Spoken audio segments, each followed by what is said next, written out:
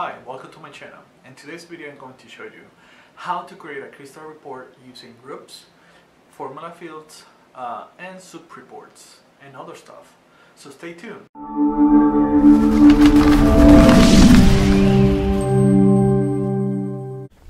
Hi, welcome to my channel.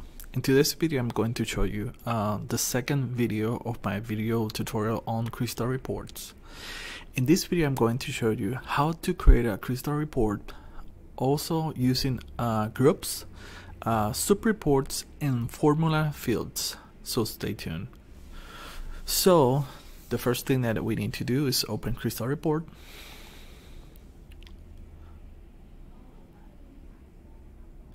The version that I'm using right now is the current one. So right now is the version 2016.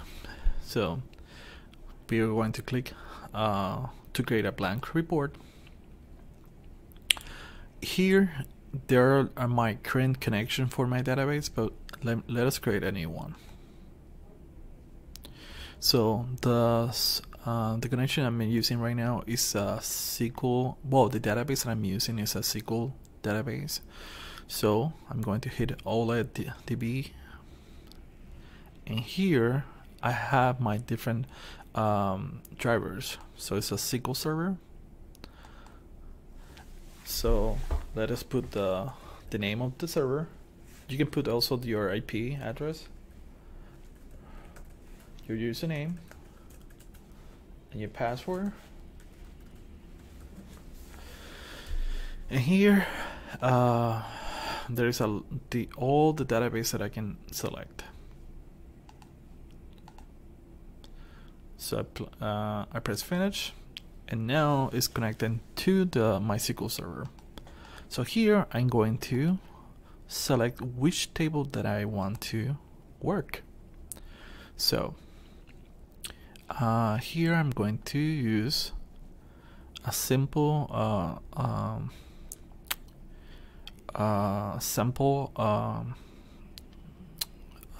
data, a simple table that I have with the information, and press OK. Remember that every table that you add to your crystal report, it needs to be linked with your primary key. So any information that has your primary key, like if you have a customer, you know that you're going to have a customer table. And if you have an invoice table, the invoice table needs to reference to the customer. So you need to, when you're adding the tables inside the crystal report, you need to join those two tables using the primary key. So the primary key probably is the ID of your customer. So right now, let us create like the header. And this is similar as a Word document. You have your division, like your page header, your the report header, the page header, the detail, and the report footer and the page footer. So in this scenario, I'm going to put my title of the report.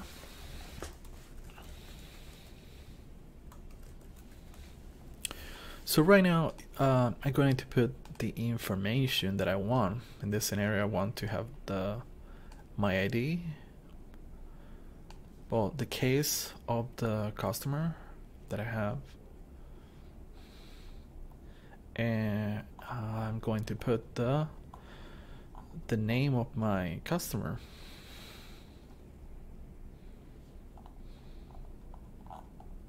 Well, in this scenario, I don't have it in this table. So here I'm going to put other information, like last letter that we sent to this customer. So right now, if I run this report as it is, if I do a preview, that is the page, the print preview, is going to collect every case that I have in my database. So it will take a long time. So let us create a parameter field so that way I can restrict the information.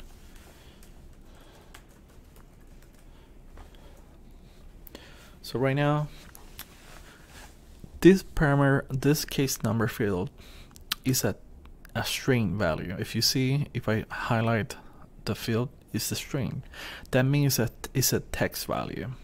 So that is the reason that when I did right click and create the parameters, it's a string.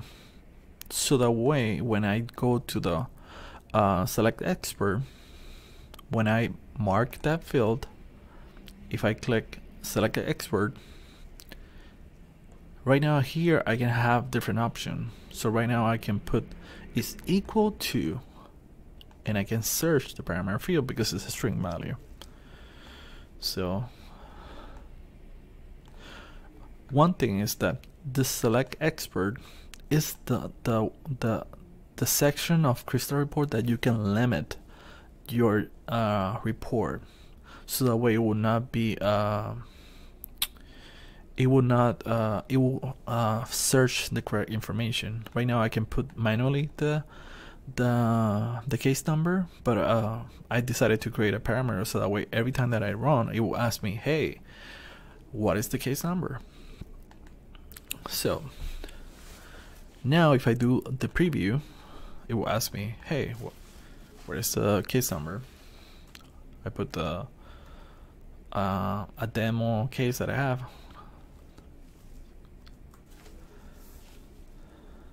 I press OK, and it will select it. It will search that case number. So right now I have this basic information. So now I'm going to create a formula field. So formula fields is you can modify the way that the data is displayed. Like for example, right now the data type ID is number 3. So I can create a formula that says I can create if statements. I can create if statements that if I can choose the value, the field, if data type is equal to number 3, then is good, else bad. And I can save it. I can check the code, but it's okay. I can create different codes here, but as regular coding, you can also, if you want to create a separate code in the same formula field, you can end it to like with the dot and comma and save it. So right now if I can replace the data type with that formula, and will transform this number 3 to this wording. This is very helpful in the scenario that sometimes let me show you.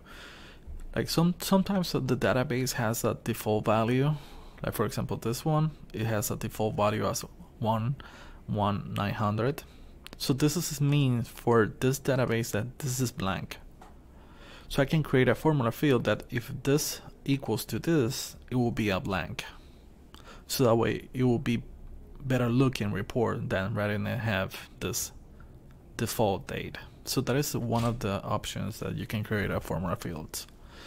So right now I can create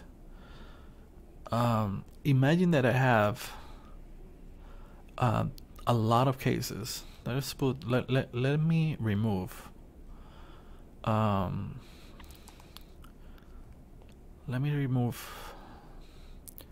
the parameter field so that way I can have a lot of cases. So let us see, is greater than the parameter field that I did create. Oh, well, it's less. Let us do less. Is less or equal. So now I'm going to have a lot of information. So right now I have 99,000 something. So right now I can divide. I can create a group, so that way I can group the ones that has different dates. So let us create a group. Like if I want to divide whatever last letter is in August, I can create a divide it by month. So let us create a group. Here, insert group. I already marked. I did select the date. So I create insert a group. And now he already know that this field is a date. So I can create a group each day, each month, or each year, depends on what you want. So let's create year, because there is a lot of information. So right now I have everything that is 900 divided here, and if I see, can select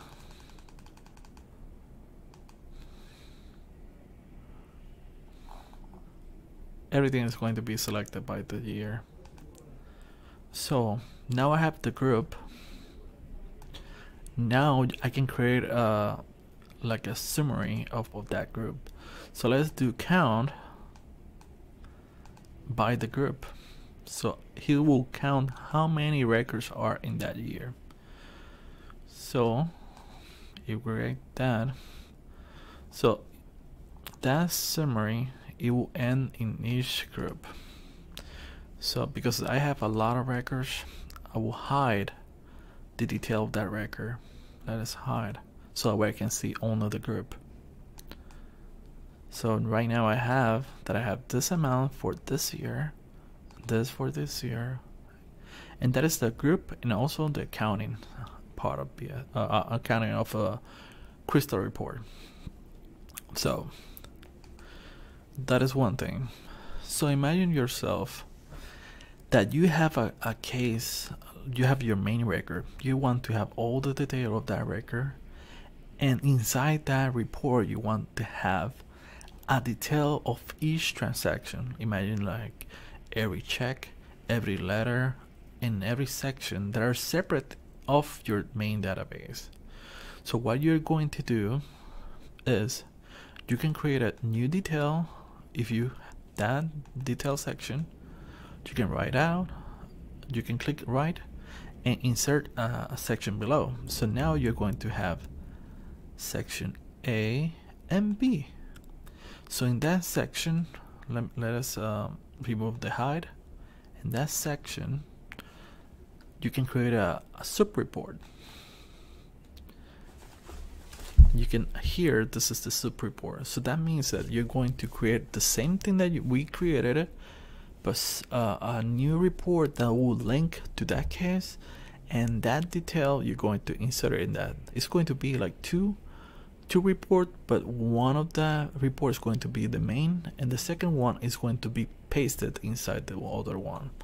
So it's like two reports running in one. So here you do the same thing. You're going to create, or if you already have that same report separately, you can join it. And here you mark the data, and the only thing is that you're going to link it using your primary key, and that's it. So if you have any question like regarding this content of this video, you can hit me at my social media or comment to do this video.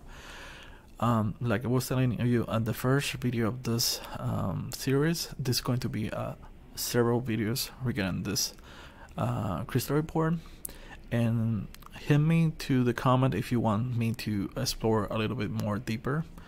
I'm trying to be a little bit I don't want to be like long videos or so. If I miss something that you want to learn, hit me in the comment section, so that way I can create a new video regarding that section. So thank you, and also subscribe.